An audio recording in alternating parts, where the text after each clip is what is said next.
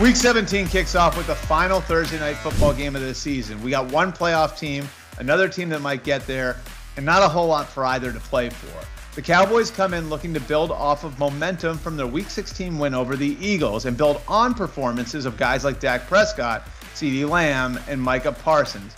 But winning the NFC East, even with that win under their belt, remains a long shot. They'd need to win out, and the Eagles would need to lose out. And the Cowboys can't affect their wildcard positioning at all. No other NFC wildcard contender can catch them in the standings, meaning Dallas is almost certainly locked into the 5th seed. As for the Titans, they'll be looking to stem the tide of a 5-game losing streak.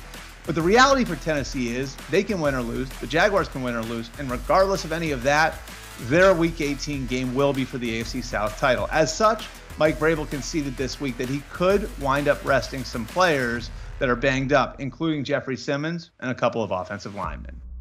Hey everybody, Fabs here with your big fantasy storyline for the Cowboys-Titans game. And the storyline could be Derrick Henry maybe not playing all that much.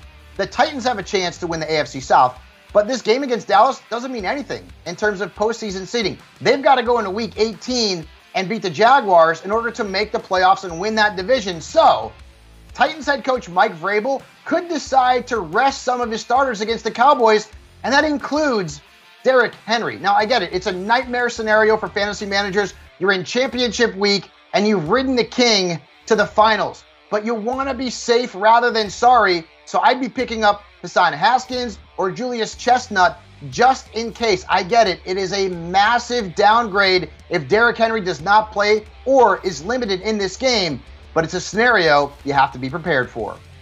Jennifer Piacenti here with SI Betting, and I'm eyeing up a Dak Prescott prop for over 1.5 passing touchdowns at SI Sportsbook.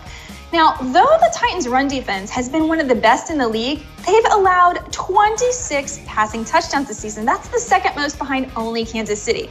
And meanwhile, the Cowboys technically are still fighting for an NFC East title, and they'll want to get a head start on Thursday.